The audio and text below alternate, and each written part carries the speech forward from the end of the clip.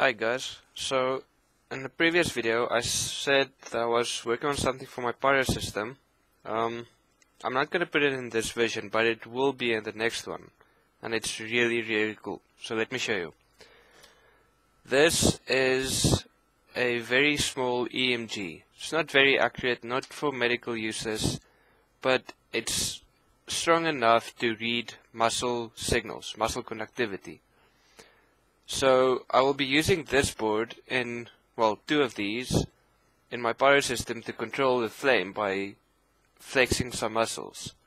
So let me show you how this one works. Just power it up, yeah. There we go. Then you have one lead to a neutral point on your body, like an elbow.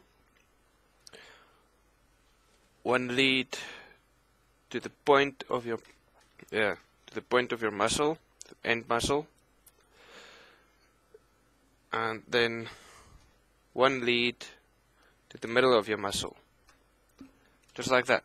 So you just simply plug it into your analog pins on your Arduino. Now the code for this one is really simple. It only uses an analog read, and if it goes above a certain reading it activates the light. But the code for the one in the pyro system will be a bit more advanced. So let me show you. Okay, it's on. Now if I flex my muscle, light goes on. Relax, off. Now if I slowly lift up my arm, it isn't enough conductivity to trigger the light. But should I press against my hand, it lights it up. Quickly lift my hand, lights it up.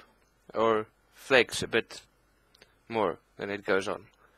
So yeah, this will be controlling the size of my flame. We'll be doing this and this. There to make it smaller, this to make it bigger. So yeah, look forward to it in the future. Thanks guys, thanks for watching. Please rate and subscribe.